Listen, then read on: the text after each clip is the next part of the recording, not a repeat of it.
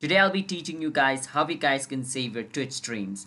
It's pretty simple. You want to click on your profile picture at the top right of your screen and click on where it says Creator Dashboard. Once you're inside Creator Dashboard, at the side you can see the settings option. Click on it and choose this option called Stream.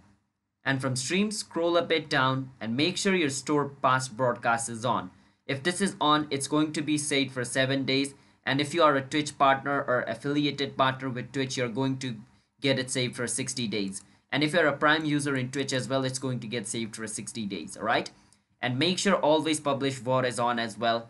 Scroll a bit down and make sure your enable clips is on as well. Now by turning this setting on, your video is going to be saved for up to 14 days. But let's say you want it to be saved always. For that, you need to click on Content and click on Video Producer. Once you click on Video Producer, it's going to show you the list of all of your past lives. Now what you want to do is click on versus this three dot and click on Download. If you click on Download, this Twitch stream will start to download on your PC and you can upload it yourself. But you can also do this. You can click on Highlight. So click on Highlight, it's going to take you to Highlight Editor.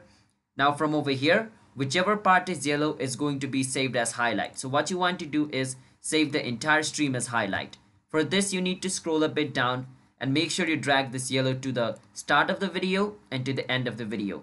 Now, everything in between this yellow is going to be published as a highlight.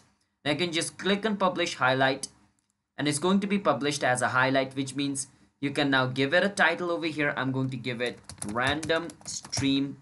I don't want it any description, so I'm just going to leave everything for that.